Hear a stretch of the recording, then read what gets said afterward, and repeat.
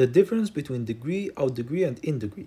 In an undirected graph, the degree of a vertex u is the number of edges it's incident to, denoted deg of u.